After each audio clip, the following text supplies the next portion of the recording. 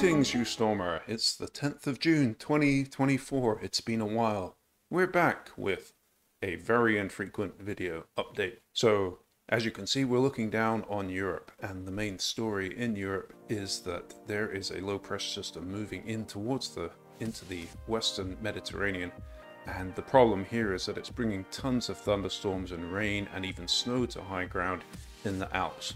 The Danube is in flood, and this rain is going to stick around for a few days. We're going to look at this, and we're going to look at a bunch of other stuff, so let's get started.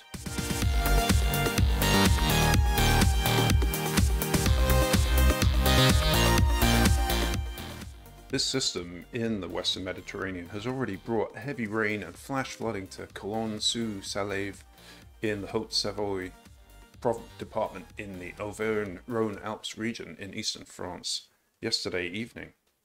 And in Spain, severe thunderstorms. We've got reports of large hail, very large hail in Vega de Tajo Teruel. I seriously cannot pronounce anything. Well, I wanted to show you guys a satellite animation of these flooding events, and actually we can see this is the infrared, so where it's these sort of blue colors into the pinks and into this, what is that, cyan and greens. These are the really deep thunderstorms where we're getting this severe flooding rain, and you can see it in southwestern France over here. But you might notice some of these labels are not correct. Syra, this is not France. France is up here. So anyway, yeah, that's one problem. The other problem is that the real Earth viewer, which is not this one but another one, it's lost some of its options for a global infrared, and that's really annoying. But so I've been looking at that. We'll get back to that and see if we can sort it out. But so this is our situation, and you can see there's also missing satellite imagery here. It jumps from I think it starts on the 8th, and then it jumps forward at some point right at the end where it jumps to today, and then you can see the heavy rain over the Alps. So lots of problems here, lots of problems, but there are always problems. So let's take a look at this rainfall. Anyway, so at the moment, the time is, I'm in Australia, so this is Australia time, so you have to subtract about 8 or 9 hours to get to Europe time.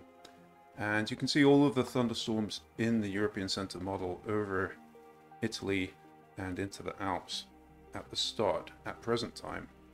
And then as we move forward, those thunderstorms are moving down, kind of focusing into the southern flanks of the Alps as we go into Tuesday.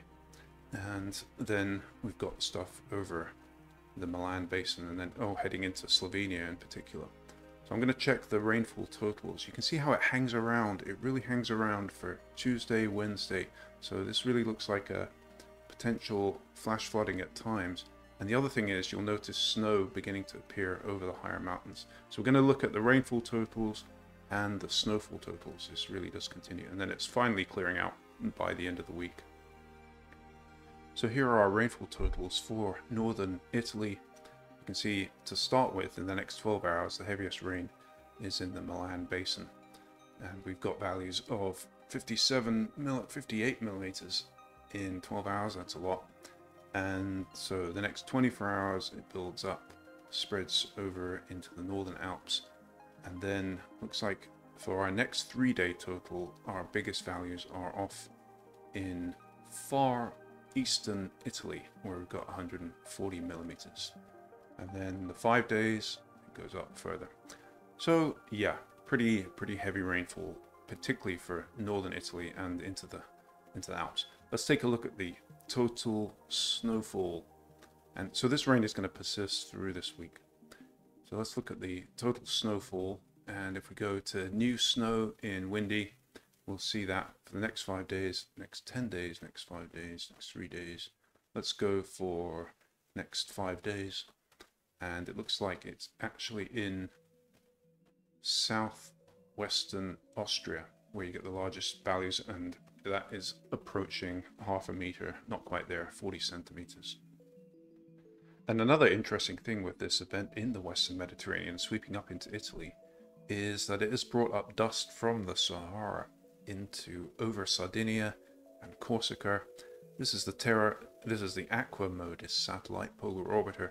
We've got Italy up here, France over here, and Spain over on the left. And the cool thing is we can bring this into Google Earth and do some good old flyovers. So let's go over here and fly over this thing very slowly. So you can see actually the dust coming off Algeria here. And maybe we should look back at the previous days to see how this originated. You can see how it crosses the southern Mediterranean and then envelops Sardinia, where there have been some fires in Sardinia, and then over Corsica, and then it's coming up into Italy. So this was actually yesterday afternoon, so now this should be already up and into the Alps. And in fact, we have got some pictures coming in of the Alps with some very hazy skies. Meanwhile, up in far northwestern Europe, we've got an eruption ongoing in Iceland. Sundakulur. I don't know how to pronounce it, unfortunately. But you might be wondering why I'm looking down with GOES 16. That's looking down on the Americas. But actually, GOES 16, right on the edge, does actually have Iceland right in here. And why am I not looking at the Meteosat satellite? Because it's coarser res. It's not so good, coarser resolution. So what we can do here, and this is probably not going to work, but it has worked before. We can look at the fire temperatures in order to see if we can see the volcano. So just go to the left and go down to fire temperatures. Where are they? Over here. And then we'll, you often have to kind of reload this a couple of times. This probably isn't going to work, by the way, but it has worked in the past. So as you can see, we can't see anything. I think the eruption is down here. And so sometimes you can see a little bit of red where it's coming in. And is this going to be an epic fail? Probably. So let's just 30-minute in. You can go down here and select a greater interval so you can cover a longer time period. I'm just going to jump to 1 hour and then we'll go back the last 24 and see if we can see anything. Probably not. Probably not. Probably not. Let's go. Come on now. All right. So as you can see, you know what? This is what happens. Sometimes it doesn't work. We complete each other's sentences. Sometimes it doesn't work. It's a BoJack Horseman clip. Right. Okay. Yeah, there's nothing there. Sorry about that. Sometimes it doesn't work. But anyway, that's how you do it. And so you can do it yourself. And when you start to see red blobs in these imageries, in fact, I'll just show you what it looks like, because there's bound to be a fire somewhere. There's some hot spots down here over the US. Actually, that's Canada.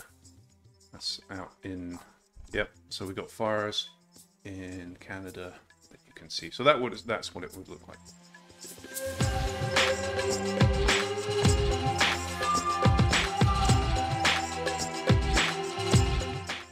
Oh yeah, we are back, baby. We have seen some pretty good mistakes so far in this video. Let's see. Animation skips, mislabeled countries, no heat signatures, false searches. So let's see if we can do a bit better over Central West Asia. Here we're looking down on India, and you can see that this is not working too well, but hopefully this animation should load. You've got to be patient with RAMMB slider. It sometimes takes some time to load. We've got the Middle East, Saudi Arabia, and Yemen, Oman over here. And then the thing with India is we've got the monsoon kind of getting into motion. Thunderstorms over here, over Bangladesh, and into northeastern India. And also a lot of thunderstorms into Myanmar, and along the west coast of India, Kerala, and Bombay, getting some heavy rain there. You know what? Let's just see how the labels are over this area. If you want to put on country labels in RAMMB slider, just click on Add Map and Country Labels. Let's see if we got any problems here. Looks Iraq is kind of off on the border with Iran, but it's alright. Generally a bit of a mess over there in the Middle East. And Nepal, Bhutan, Bangladesh, India. Could be a bit more central, Maldives. Yeah, not too bad. Laos, Vietnam. Any mistakes? Can you see anything? I think it's all good.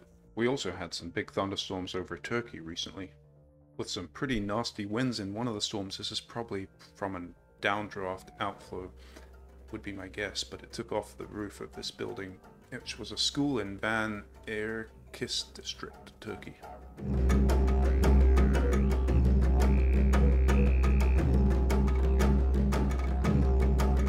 Let's take a look at Australia, Oceania.